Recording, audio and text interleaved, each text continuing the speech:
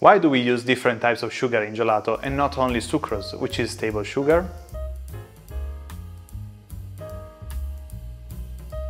Welcome to this new video of the Gelato Expert Academy. I'm Luca Musolesi and today I want to show you some experiments with different combinations of sugars.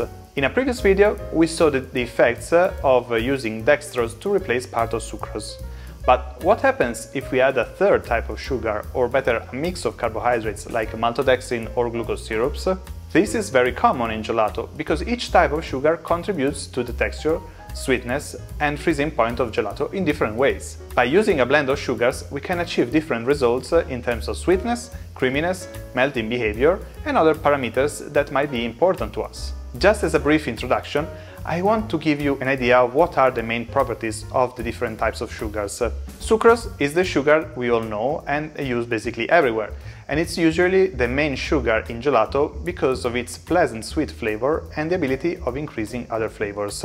Dextrose is a sugar that is less sweet than sucrose but with a higher antifreeze capacity. As we said in the previous video, this helps us obtaining a gelato with smaller ice crystals during the freezing phase. Maltodextrin, or glucose syrup, are not really one sugar, but they are a mix of several types of carbohydrates, and the final product is way less sweet than sucrose, but also doesn't affect the freezing point as much. So the biggest benefits of glucose syrups can be seen after the freezing phase, since they can provide a warmer mouthfeel and a longer shelf life to the gelato. Now, if you want to learn more in detail about sugars and their properties, you can check out our online school, the Gelato Expert Academy, of which you can find a link in the description. But for now, let's move on and prepare some experiments. What we are going to do is to test 4 standard gelato recipes where we change the types and quantity of sugars. We start with only 90% of sucrose, then we will have 12% sucrose and 7% of dextrose, then 12% sucrose and 7% maltodextrin, and finally a test with 3 sugars with 12% sucrose, 3.5 dextrose and 3.5 maltodextrin. Now we are going to prepare these mixes, freeze them, and then we can perform some tests and tastings, of course. As always, what we can measure is the overrun just out of the batch freezer, and then we will blast chill the samples, and after 24 hours we will measure the hardness and then perform a sensory evaluation to see what are the differences in flavor and texture. Finally, we can repeat the hardness measurement and the sensory evaluation after 72 hours, and the last test that we can perform is a melting analysis. Now let's have a look at the recipes and the differences between them, especially in their freezing point and important parameters. Okay, so now let's have a look at the base of the gelato that we will use to prepare our samples, first only with sucrose and then with dextrose, then with maltodextrin and then with both sucrose, dextrose and maltodextrin. So you can see here it's our standard recipe that we always use: milk, cream, sucrose, dextrose, maltodextrin, and then skim milk powder and the standard stabilizer for gelato. Parameters are very standard, 9% of fats, and then sugars we are just below 25%. This is formulation sugars and it includes lactose, of course. So without lactose it would be around probably 19% of sugars. The main parameters are total solids just above 38% and the freezing point minus 2.97. So this is the first sample, it's only sucrose and 19%. Then, if we go to the next test, is sucrose and dextrose, 12% and 7%, and no maltodextrin yet. And what happens is basically that we change the freezing point drastically. From minus 2.97, we go to minus 3.5. Then, in the next test, what we are going to do is to use sucrose, 12%, and maltodextrin at 7%, but no dextrose. So this brings actually up the freezing point to minus 2.37, so it actually brings down the PAC. And it also has an impact on sweetness, of course, but this is something we want to see in the sensory evaluation more than on the numbers. And for the final test, what we get is 12% of sucrose, 3.5% dextrose and 3.5% of maltodextrin, so a combination of 3 types of sugar. What we have eventually is a freezing point that is very comparable to the first product with only sucrose, similar amount of solids, of course, similar amount of total sugars, same amount of fats, not much changes. Of course, also the sweetness might change a little bit, because if we see the sucrose equivalence, we started only sucrose at 200 for sucrose equivalence, and now we bring it down in the final test to 160 or something like that. So it should be a little bit less sweet. Okay, let's now prepare our samples of the different gelatos.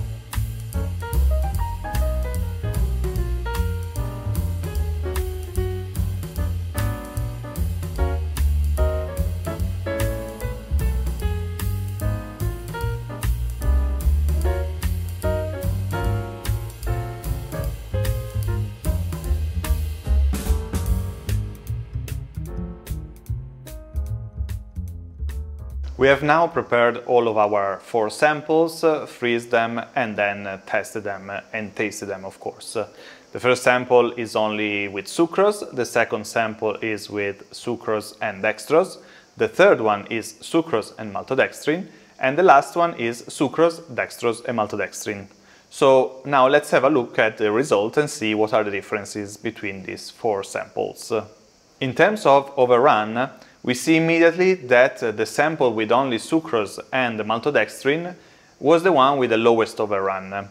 And the 2 with the highest overrun were the one with the most dextrose and the one with dextrose and maltodextrin.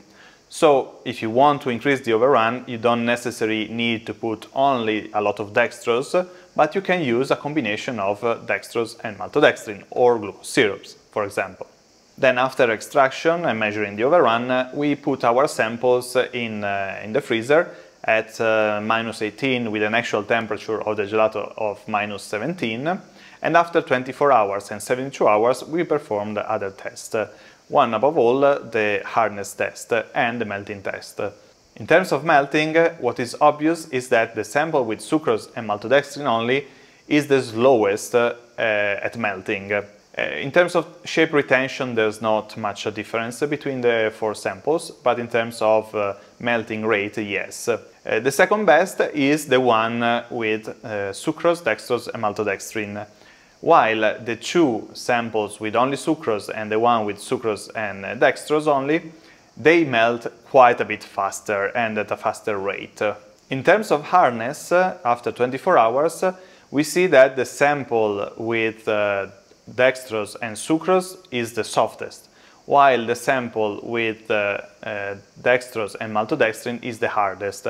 And actually this you can already see it at extraction from the batch freezer. While the sample with only sucrose is a bit softer than the one with sucrose and maltodextrin, and the one with sucrose, dextrose and maltodextrin, it's quite a bit closer to the one of sucrose and dextrose, but still a little bit harder. After 72 hours, however, we see that the sample with only sucrose, it's actually softer than the one with sucrose, dextrose and maltodextrin. We see a big increase in the hardness of the samples with maltodextrin, however, especially the one with only sucrose and maltodextrin. So this gives us an idea of what to expect when we put maltodextrin in a product that has a longer shelf life than 1 day, of course. In terms of flavor and sweetness, we have a big difference between the sample with only sucrose and the sample with only sucrose and maltodextrin. There is a difference in flavor, of course. The one with the sucrose is much more milky, and the one with sucrose and maltodextrin is definitely less sweet, is the lowest sweetest of all of these 4 samples, and it's also less milky, maybe more neutral. It is also, however, a little bit of a chewy texture, even though we didn't change anything in the stabilizer, but having this quantity of maltodextrin gives you more of chewable gelato, even though it still melts in the mouth quite easily.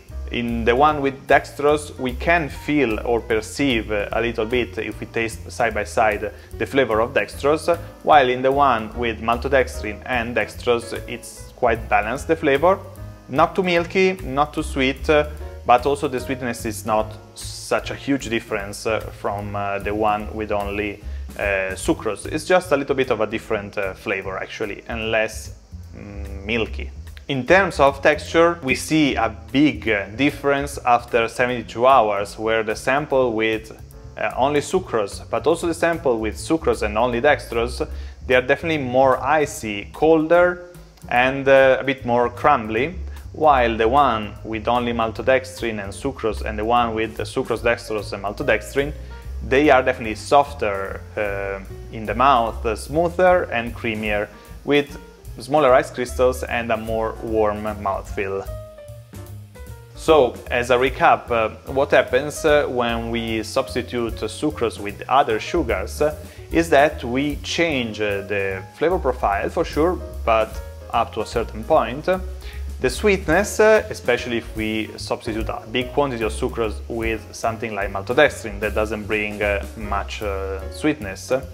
But the big difference, we notice it especially in the storage after more than a few hours or a day, and in terms of texture and iciness and creaminess, that is much better preserved when we have maltodextrin or glucose syrups in our recipe. If you have other questions about the use of different sugars, you can check out our online academy, and if you want me to do other tests in the lab, just let me know in the comments. If you like this video and you want to see more like this, like and subscribe to our channel. And if you want to learn more about other sugars like inverse sugar or honey or trehalose, check out our full online course at the Gelato Expert Academy, link in the description. For now that's all, see you in the next video.